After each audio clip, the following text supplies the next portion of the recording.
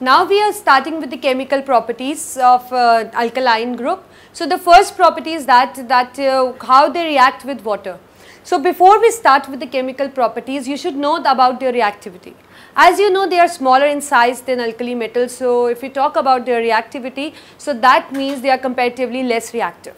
And the reason being because they are smaller size and comparatively they have high ionization energy.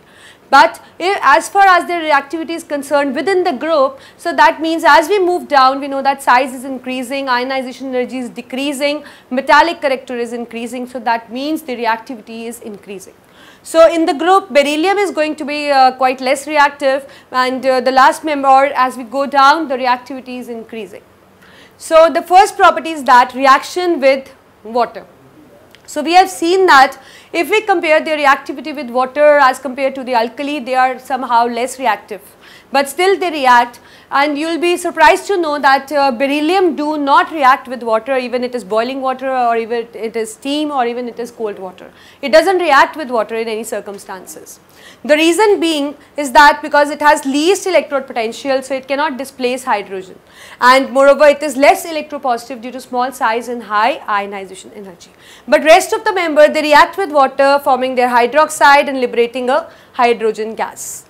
You know what happened, that magnesium when reacts with the water, it actually reacts on boiling, because whenever it reacts on its surface a layer of oxide is formed. So we need to keep it amalgamating with the mercury in order to remove that the layer, so that it can react with the water forming its hydroxide. Otherwise, if we talk about the members from calcium onwards, they have affinity for water and they are reacting. So as far as the order of reactivity is concerned, barium reacts vigorously, strontium less, calcium less than that, and even magnesium less than that. So this is the order. And you know that there are special names for the hydroxides, or you can say they are serving as an important use. Some of the alkaline metal hydroxides, like magnesium hydroxide is in water is called as milk of magnesia.